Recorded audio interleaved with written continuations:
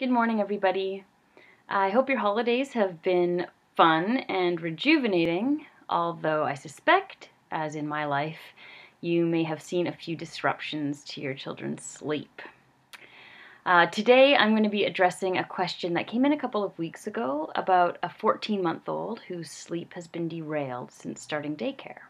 It's from Michelle Chan, who writes, "Hi, I have a sleep-trained 14-month-old that started daycare 2 months ago. Since then, he's been a horrible night sleeper. He now wakes up in the middle of the night around 2 a.m. crying and won't go down for at least 1 to 2 hours. Bedtime, he will not go to sleep unless we hold him. When we try to transfer him to the crib, he wakes and cries and cries. I've been trying to do cry it out with check-ins, even though the check-ins make him more angry, so sometimes I don't even go in. What can I do to stop these middle of the night wakes? He's on one nap, wakes at 7, and bedtime is 8:30. Thank you."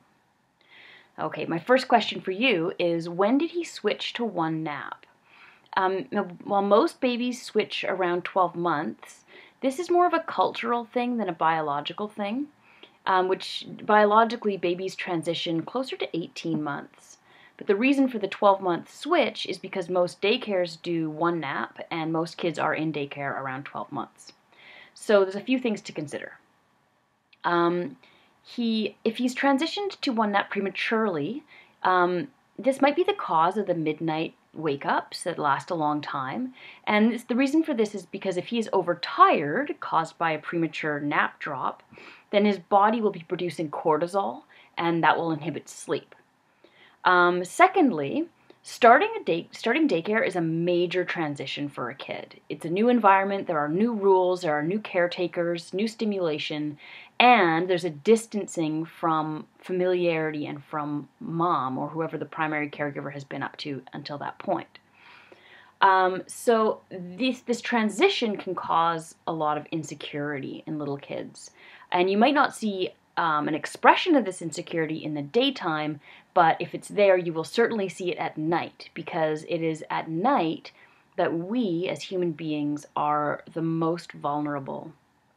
The transition from wakefulness into sleep is a really tender moment in our day. Again, I'm going to say the word vulnerable, because in order to transition from wakefulness to sleep, one must be vulnerable. And when you feel insecure, vulnerability feels really dangerous. So this might be some of the reason that you're seeing resistance to sleep. If he's only falling asleep in your arms, it's because he feels secure, and when you put him in his own bed, the insecurity comes back and he wakes back up. So that's going to be something that needs to be addressed. So again, there's two major things I suspect that are going on here. The major change to his day-to-day life, which is causing insecurity and inhibiting sleep, and sleep debt that is causing cortisol production, which is inhibiting sleep. So with these things in mind, I don't advise a cry-it-out approach, at least not yet. If he's crying because he needs more of you, then to withdraw you will not solve the problem. The most it will do is teach him that you will not respond to his needs, which I'm assuming is not your goal. Instead, I'm assuming that your goal is to have him sleeping comfortably and easily with a strong sense of security and connection. In which case, you're going to take a three-pronged attack. First of all, get his cortisol levels down. If he's transitioned from 2 naps to 1 prematurely, ask the daycare if he can go back to 2 naps. If that's not possible, and even if it is possible, I would advise you to start bringing his bedtime earlier. So inch by inch, squeak it back to around 7 p.m. At his age, he should be getting about 14 hours sleep in a 24-hour period, 14 hours or more. Don't force it, but aim for more sleep. So start by making his bedtime a little earlier. And again, like I said, inch by inch, so 10-15 minutes a day. Don't rush it, but go in that direction. And the second thing I'd like you to do is to change the narrative around bedtime and around your expectations with bedtime. So yes, he should be sleeping independently and through the night. Although I'm going to say that should is an assertion of your goals and expectations and not a general should for all babies and all toddlers. The should depends on every individual family with their different goals and expectations and so on. But for your case, that's what you want. So yes, okay, I'm affirming that for you. He should be sleeping through the night. He should be going to sleep independently. But if the underlying conditions of insecurity and cortisol are not dealt with, then cry it out is not going to work. So, in addition to managing his cortisol levels through increased sleep, I advise giving him the space to express his feelings. Cortisol is released most effectively through tears, so if he needs to cry, let him cry in your arms. If he's mad at you, let him be mad at you in your presence. Send him the message, your feelings are valid, you are allowed to have them, I am here to support you. Support, support, support. Show him that you are on his team. And then, finally, be careful with how you do cry it out. So in order for cry it out to be effective, aside from the necessary prep work of making sure that he feels emotionally sound and his cortisol is okay, you must be consistent. If you waffle in your response to him, you're going to confuse him and prolong the tears.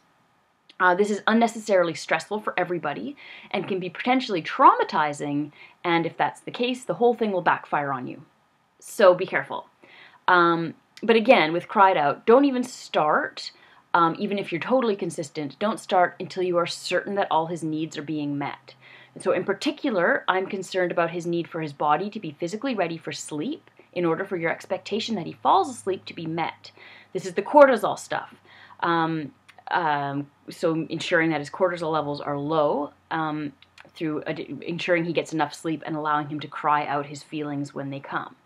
But adequate diet, the timing of his sleep, and other components are important as well for being physically ready. But from the information that I have, that's the biggest piece I can offer. I'm also concerned with his emotional needs.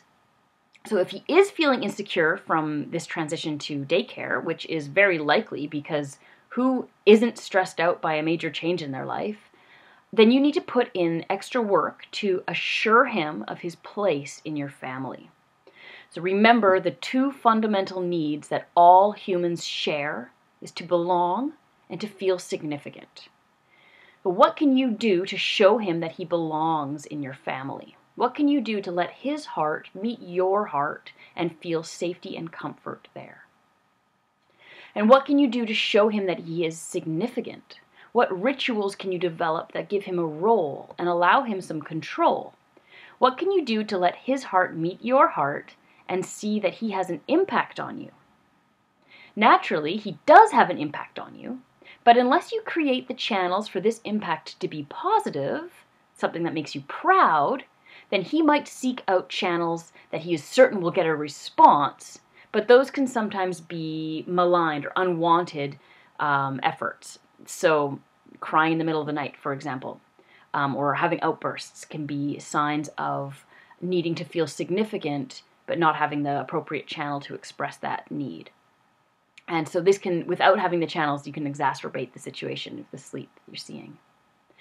Now, I'm stretching a little bit because I don't know the full ins and outs of your situation, but hopefully this gives you a good place to start. And please let me know if you have any additional questions. Have a great weekend, everybody, and I will see you in the new year.